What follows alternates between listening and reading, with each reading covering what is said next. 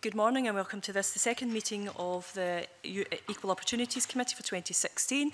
As you know, if you wish to use tablet devices, if you could put them on silent, please, as they interfere with broadcasting. First agenda item is a declaration of interest, and that declaration today is from our member David Torrance. David. Thank you, Convener. I have no relevant interest to declare. Thank you very much. Moving on to the substantive piece of work for our committee this morning is agenda item 2, which is a discussion on our work programme. With us this morning we have Angela Constance, MSP, who's a Cabinet Secretary for Communities, Social Security and Equalities, and supporting her today is Yvonne Strachan, who's the Head of Equality, Human Rights and the Third Sector Director at the Scottish Government. Cabinet Secretary, can we thank you for your letter to committee, because it allows us to sort of set the scene and where we want to go. I know we only have 45 minutes with you today, and you've already done quite a detailed session this morning, and we're very grateful that you could come along and speak to us today. I'm going to just give you quite a wide-ranging opening question, and then go to members' questions that way to allow us to get the most out of it. I've sort of explained to the members about concise questions, and we would probably appreciate concise answers, and we could get the most out of this morning for all of us in that respect. But we know we have a lot to say in this area, and we appreciate that very much. So my sort of opening question is, you know, essentially what is your government's priorities?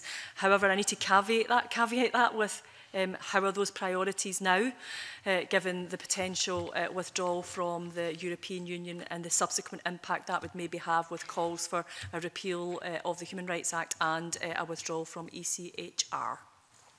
Okay, I'm not known for my brevity, but I suppose I'm just going to start by saying three things, and members will have the opportunity to question me about various manifesto commitments made over the piece by the government.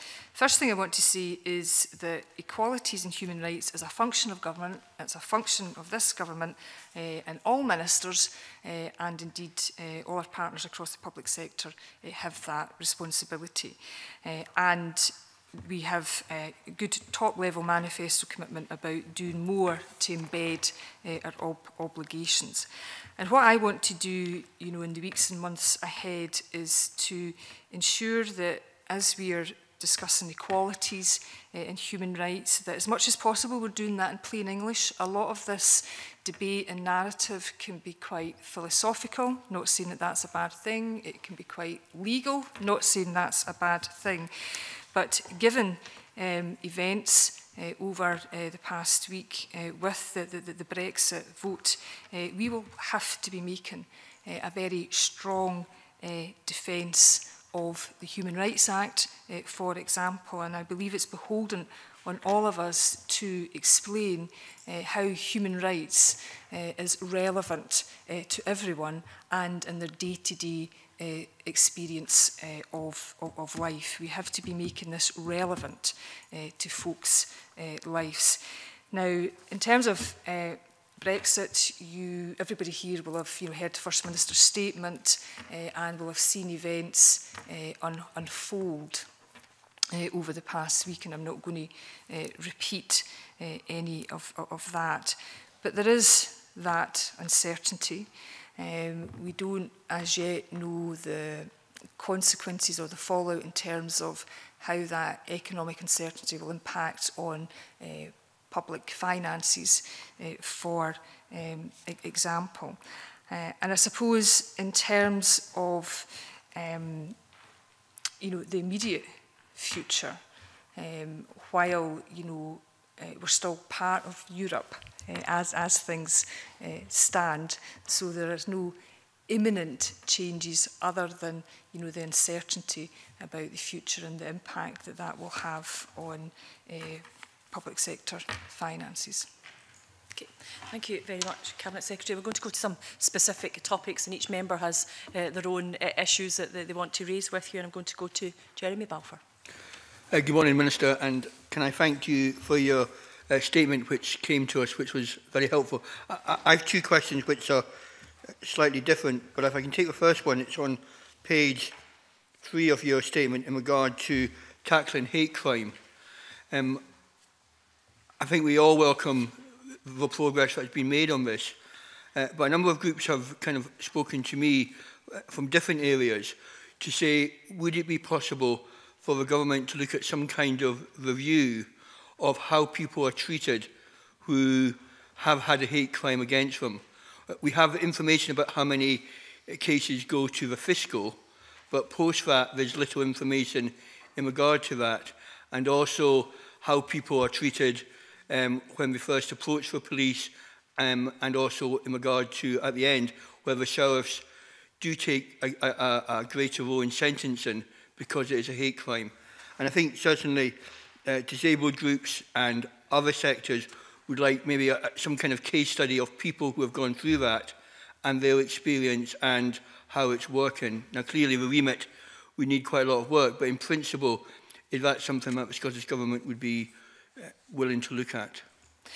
I think the importance of case studies and bringing to life, you know, examples of what people have experienced in being the victim of a hate crime, but also crucially in terms of how the authorities, not least the police, have responded to that. And I know Police Scotland have very clear commitments in and around equalities training. I mean, we want police officers and indeed, you know, others to, you know, understand what hate crime is, what the law says, and to be sensitive and appropriate when they're dealing with reports of that nature. I think you're right to raise the issue of tackling hate crime because it is one of our key priorities. Race hate crime remains the biggest category, although it's fallen a little bit over the year, but it accounts for, you know, the majority of hate crimes, and we've seen a 20% increase in LGBTI crimes as well. And you know, there's been some variation, although smaller numbers, in terms of Islamophobia, crimes against disabled people. We've seen an increase in crimes against transgender people as well. And you know, while those increasing figures, it's not good news, but we have to be clear that we do want people to report hate crimes. So we need to have that nuanced understanding of what the statistics are absolutely saying to us. But I look forward to working with the committee and members about how we can improve our understanding and indeed our scrutiny of how others are exercising their duties. So we'll take that away and give it some further thought, Convener. Thank you, Minister. The second area is quite different from that. We obviously had an interesting debate yesterday afternoon about lots of things around equality, in particular in regard to the number of people that should be on boards, 50-50. Now, you know, my party may take a different view on that at the moment, but if we are going to go down that road, if that's where the Scottish Government is going to go, can I ask, should we not be looking at other areas as well? For example, 1 in 5 people are disabled in Scotland. Should they have representation on boards to that percentage? Should people who come from different racial minorities have representation on boards? I just wonder, why are we focusing on one area and not on all areas of equality? I think a positive note from the debate yesterday was that I think there was agreement across the political divide that diversity is good, and that diversity in those who are in positions of leadership and those who are on boards making decisions about public resources and how public services are delivered, that's a good thing. And yes, I think there's a difference of opinion on how best to achieve that. In terms of gender equality, women, of course, are more than half the population. And, you know, we've waited a long time. But I take your point that, you know, if we're committed to diversity and equality, actually it has to apply to everybody. And there's no silver bullet. I mean, we're not pretending that gender inequality will be solved overnight because we introduce you know, quotas on public sector boards. You know, we need that comprehensive action that actually starts in the early years and goes all the way through to, you know, women's experience in the labour market and indeed older women's experience of the labour market. But it is something that I fundamentally believe in. It's no secret that I'm a supporter of the 50-50 campaign. I think it's an issue whose time has come, but that doesn't mean that we're close to, you know, other ideas about how to improve diversity and equality across the field. Okay. Yeah. Mary Fee. Thank you, Convener, and good morning, Cabinet Secretary. Can I start by asking you about Gypsy Travellers? And the Cabinet Secretary will know that in Session 4 there was 2 inquiries into Gypsy Travellers, and I was the convener of this committee when those inquiries were done. And anecdotal evidence tells me that there has been little or no progress in relation to the condition of sites that Gypsy Travellers live on, and also the provision of sites for Gypsy Travellers. Access to care for Gypsy Travellers has shown very little improvement, and indeed the discrimination that Gypsy Travellers face has not improved at all. And I am aware that our national strategy for Gypsy Travellers is to be published, and I wonder if you could give us an update on the progress of that and what further work you think is necessary in relation to Gypsy Travellers. I think it's fair to say that there is a lot of further work needed in and around issues that impact on Gypsy Travellers. As a government, we do, you know, recognise that they are a distinct ethnic group, and we encourage others to do so. We certainly, you know, recognise and pay tribute to the previous work done by the committee in this area. And Mary Fee's right to touch upon that the work on the strategy did pause in 2015 to allow for a period of reflection, and that, you know, came as a result of concerns from the Gypsy Traveller Strategy Development Group. And I think sometimes, you know, we do need to pause things as opposed to carrying on regardless. I mean, other work, you know, continues, you know, in relation to education and traveller sites, but I mean, we're happy to be thinking further about how we take that work forward. So I don't have a definitive answer about, you know, what we will do when, other than a very honest, you know, recognition that we've got much more work to do. And actually, you know, I would rather work was paused as opposed to as, you know, carry on in a careless or a regardless fashion. So one of the things I want to do over the summer is kind of take stock of that work, you know, so that at a future date I can come back to committee and point to, you know, a direction of travel. But I mean, if there are particular issues or aspects or route maps that members, you know, wish to pursue, I'm sure you won't be shy in coming forward. Okay, thanks. So, will the national strategy be published later in the year?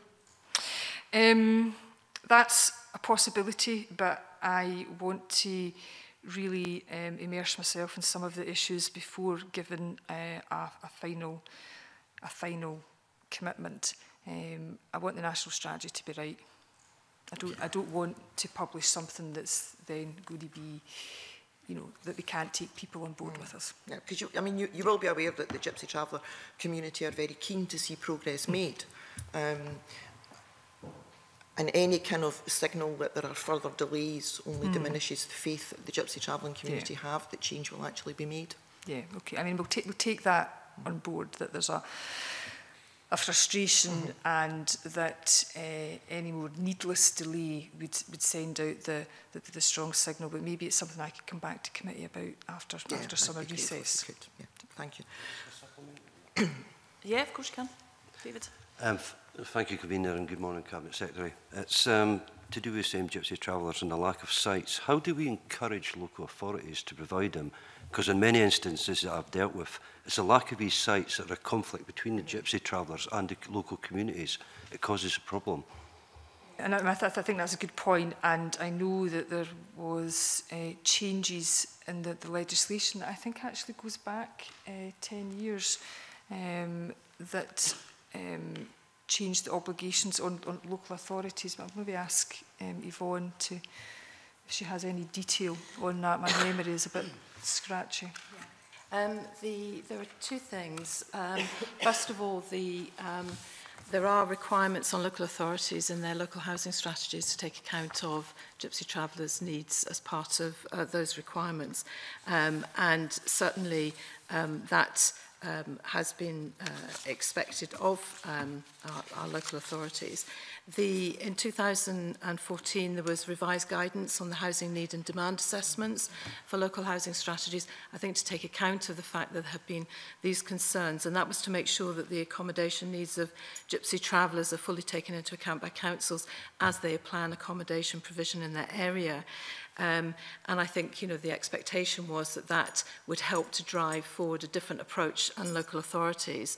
In May 2015, the Scottish Government published minimum quality standards for gypsy traveller sites and core rights and responsibilities for site tenants.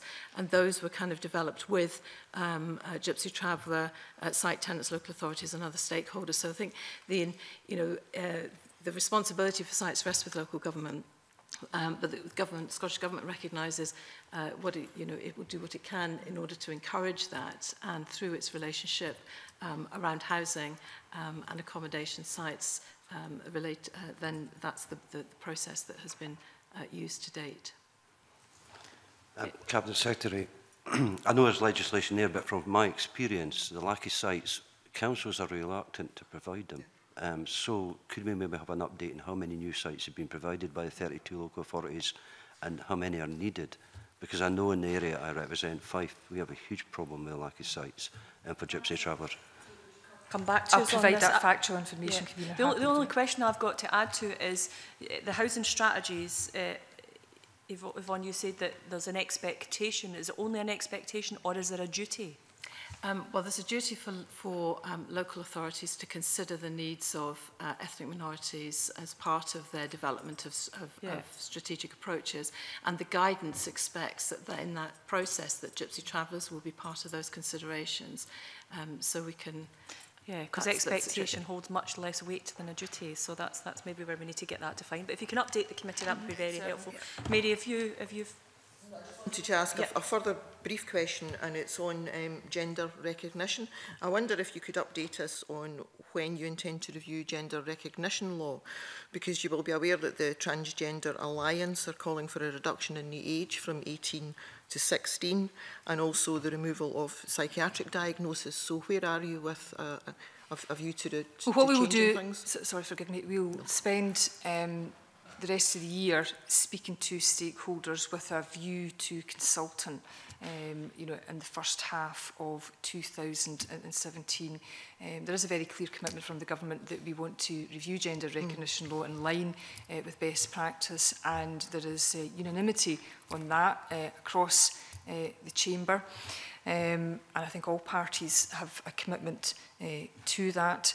There are indeed some complexities and some issues that we will need to look at in depth in terms of the role of doctors and the preponderance of a medical model, if you like, and the issues around age, will have to be looked at very closely indeed. So we want to have that in-depth discussion and dialogue with a range of stakeholders with a view to having a consultation next year.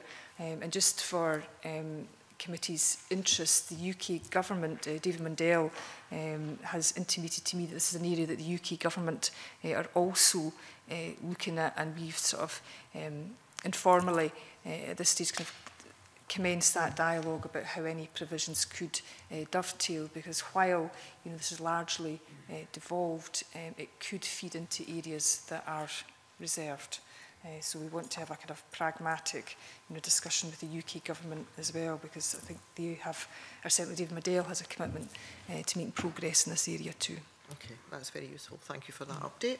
I also think it's very welcome, and one additional thing for me, or two additional things for me, would be obviously some of the challenges to this in the past has been we can't change it because it would have an impact on pensions, and if you're saying then if David Mundell and the UK government, that's an issue that would maybe not be such a huge issue. The other issue for me was a specific constituency case, actually, someone who wants to have their medical records changed to reflect the fact, she's a woman, and that would be something something that consultation would look at too, is that right? Yeah, I mean, it'll have to be Excellent. a quite broad-ranging consultation, but Super. that's why I want to take a bit of time talking to stakeholders so that the consultation is crafted and covers all the bases.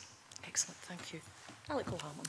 Thank you, Convener. Good morning. Can I start by declaring an interest that I am an outgoing member of the leadership panel of the Scottish National Action Plan on Human Rights. I'm also past convener of Together, the Scottish Alliance for Children's Rights. Good morning, Cabinet Secretary. Thank you very much for coming to see us, and thank you for your paper. I have two specific questions. I'll take each in turn. Firstly, I think all of us were caused to reflect after the atrocity in Orlando as to how in public policy we still discriminate in any vestiges against the LGBT plus community. And to that end, could you perhaps outline the Scottish Government's consideration of any areas where we still in public policy discriminate against that community, and in particular the ban on blood donation? Yeah, I mean, I'll get back to you on the specifics in and around blood donation. You know, it might be something that health ministers, it's more useful for them to correspond with committee on.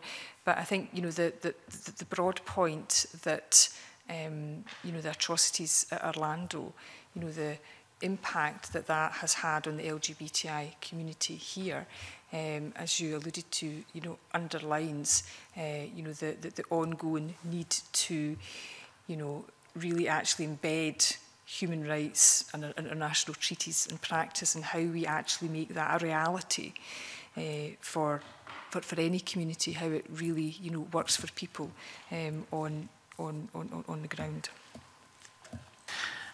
Secondly, in page 4 of your report, you talk about the successful reports that the Scottish Government has already given in terms of a strong account on our efforts to implement our obligations to particularly the UN Convention on the Rights of the Child. In two areas, I think we still struggle. Firstly, the actual practical application of children's rights, particularly at a local authority level. We're seeing the decline in the number of children's rights officers employed in local authorities, and still reporting isn't perhaps as we envisaged it when we passed the Part 1 of the Children and Young People Act. Similarly, without full incorporation, children still don't have access to justice in terms of the abuses against their rights. And secondly, as a supplemental to that, can you give an idea as to where the Scottish Government is in terms of physical punishment, because we will forever be out of step with our obligations to the UN Convention on the Rights of the Child, while we still legitimately allow violence against children in the home. Okay. I mean, Mr Cole-Hamilton will be aware of our manifesto commitment to embed and give further effect to international treaties. He rightly points to the fact that we openly put ourselves forward for scrutiny. We welcome the opportunity to indeed be scrutinised at UN committees, and you know, a challenge and a debate for this next Parliament will be, you know, in the words of the First Minister, how we give, you know, better effect to international treaties in Scotland. You know, issues around incorporation are important. They don't always necessarily lead to better policy, because this is where we're relying on human beings and politicians and people implementing treaties. But you know, we recognise that they are indeed important. And in terms of the Children and Young People Act, there was an ongoing, you know, legislative commitment to, you know, review, I suppose in many ways keep open, review the impact of how we were all given, you know, further meaning and further realisation to the rights of children in our international treaties. So, you know, that debate isn't over. As a government, we and education ministers will certainly have to be, you know, accounting for that and reporting back. I am aware of the concerns about the decreasing number of children's rights officers.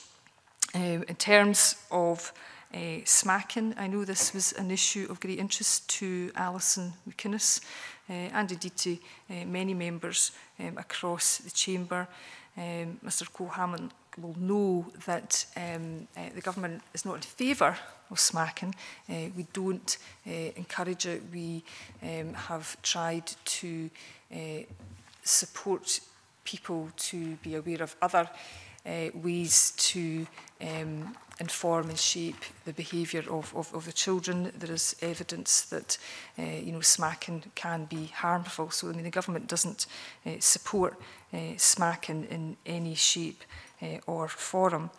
Where we've had some concerns or reticence is about, would we be needlessly, criminalising parents for smacking or lightly smacking, and how that indeed could be detrimental to family life. But it is, as with all matters about how we improve the lives of children and indeed their how we protect their rights. I mean, these are all very live issues that I'm sure Mr Cole-Hamilton will pick up on the good work and the interest, the genuine interest that Alison McInnes had in this area. I thank the Cabinet Secretary for your reply. I absolutely agree. I mean, this is much about this we need to take out of party politics and look towards furthering the interests of children if we are genuinely to achieve that shared ambition in making Scotland the best place in the world to grow up.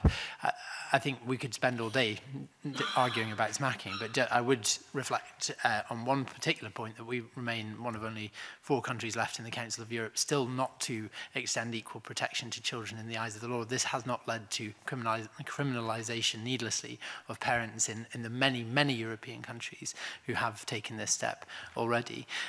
Furthermore, I think that the Scottish Government are to be applauded on the work they have done on children's rights, but I think it hasn't gone far enough. There was a draft piece of legislation in the last parliamentary session which was a standalone act on or bill on the rights of children and young people, which was then conflated into the Children and Young People Act to become Part 1 and moved us from a position where we were going to have due regard and actual justiciability around the UNCRC to a very watered down commitment for ministers to raise awareness of the UNCRC. Frankly, I don't think that's ambitious enough, and I think we will be forever making excuses to the UN Committee on the Rights of the Child until we actually get serious on this.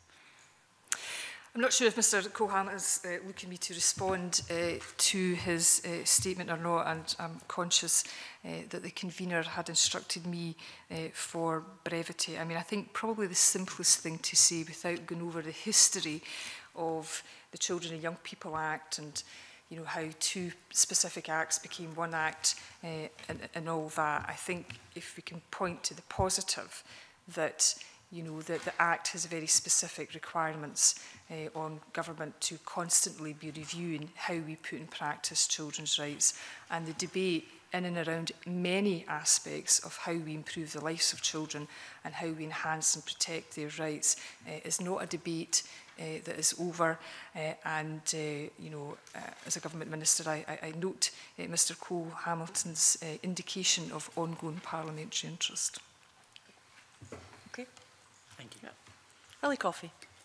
Thanks very much, Convener. Good morning, Cabinet Secretary. I wonder if I could just talk roughly about the broader legislative landscape that we might find ourselves in after last week's decision. As you're well aware, equalities and human rights are pretty much embedded in everything that the Scottish Parliament does, and all our legislation complies with European Union laws and frameworks and so on.